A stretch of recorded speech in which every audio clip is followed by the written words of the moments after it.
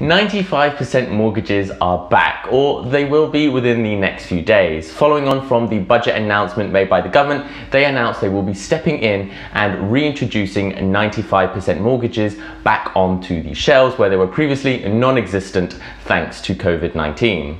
Now, this isn't the first time we've heard of this. We of course remember that Boris Johnson made an announcement about turning a generation buy to a generation rent a few months ago. But at that point in time, not much was really said about it, but now we know more. So let's go through all we know about the 95% mortgages, and I want to touch upon how this will really affect the housing market in the future. So without further ado, I'm Kozan from Financial Madness, helping you be better with your money.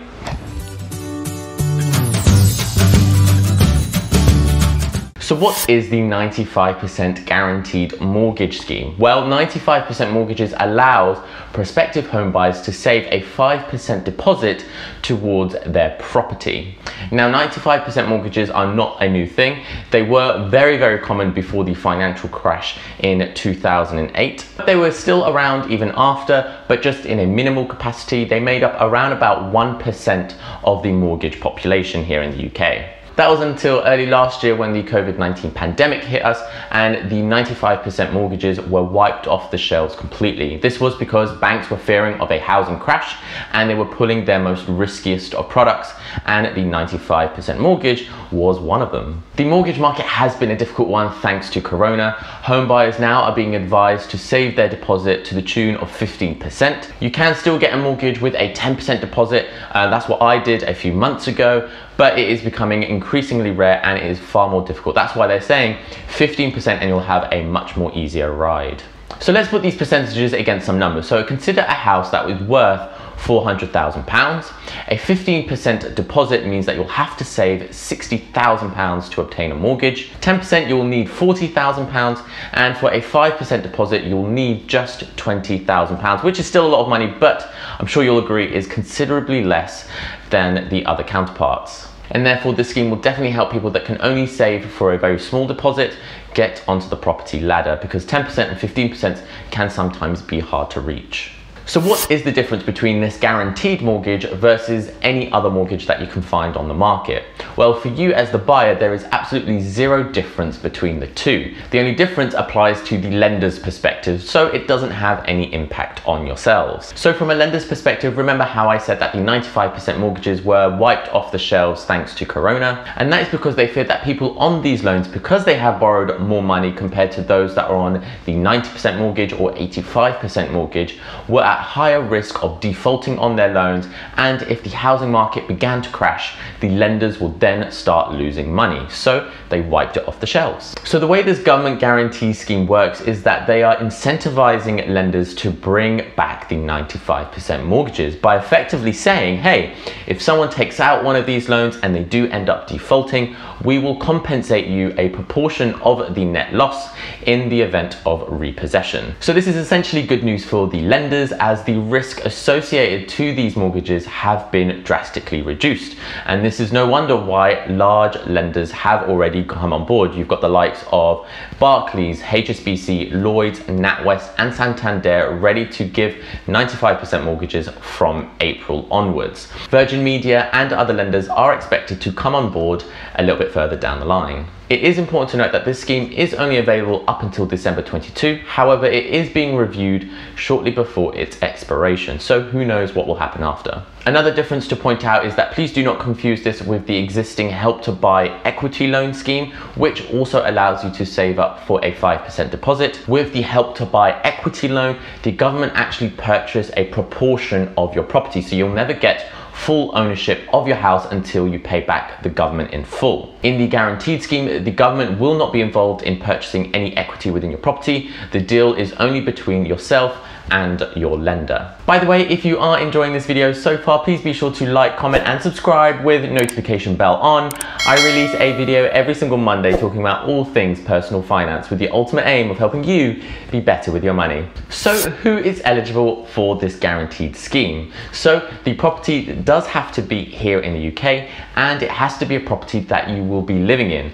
Buy to let mortgages will not be covered here. The scheme isn't restricted to just first-time buyers. If you are a home mover or you have been a homeowner in the past, you are still eligible for this scheme as well. The property has to be £600,000 or less, and you are not restricted to new build homes. You can, of course, buy properties which have had previous owners. You can use this scheme if you have a deposit between 5 to 9%, and when you do take out a mortgage, it has to be a capital repayment mortgage. You will not be able to get an interest-only mortgage, but we don't like those, so that doesn't bother us, right? And lastly, but also crucially, you will also need to pass the lender's affordability check to see if you can get approved for one of these mortgages. I do think there is a misconception associated to this in the sense that because I do have a small deposit, I am allowed to borrow more. That's actually not the case. The amount that you borrow will be determined by your income, and this typically is about 4.5 times your annual income. So how much will the interest rates be with one of these schemes? This is obviously a very, very crucial number when it comes to taking out any mortgage. Now, this obviously determines how much money on top of how much you've borrowed will you need to pay back the bank. Now, the lower the interest rates is, of course, the better. Now, unfortunately, with these schemes, the interest rate numbers have not actually been released, but they will be within the next few days. But typically what we can expect is that the lower the deposit is, the higher the interest rates will be. Now, considering that the average interest rate for a 10% deposit mortgage currently stands at 3.56%, we can therefore expect that the 5% deposit mortgage will have a higher interest rate than this average. So is this a good thing? Will it achieve Boris's promise of changing a generation rent to a generation buy?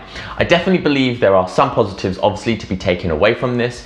Positives such as that it allows home buyers with smaller deposits get onto the property ladder. It is definitely a good thing that this scheme isn't just restricted to first-time buyers only, like with many other schemes. And the fact that you can use this scheme on properties with a value of up to £600,000, which is significantly important if you are living in an expensive place like London. However, I do want to touch upon what I perceive as quite negative things that come from this scheme. This will by no means fix Boris's promise of changing a generation rent to a generation buy. As you probably hear in the news, the housing market here in the UK is definitely overpriced, and the current model definitely favours large investors and the wealthy, which sees low to middle income earners faced with a Goliath amount of money that they'll need to just get their foot onto the property ladder. However, you're probably arguing right about now that this scheme fixes that issue by allowing people that are struggling to get to that 10 to 15% deposit target settle with a 5% deposit, and therefore that is a small amount of money and they can put their foot onto the property ladder. And I surely agree with you. However, this will only happen in the short term, because what I expect to happen once these mortgages become available is that this will increase the amount of people that can now buy a house, and therefore there'll be a massive increase in demand for properties. And we all know what happens when there is an increase in demand.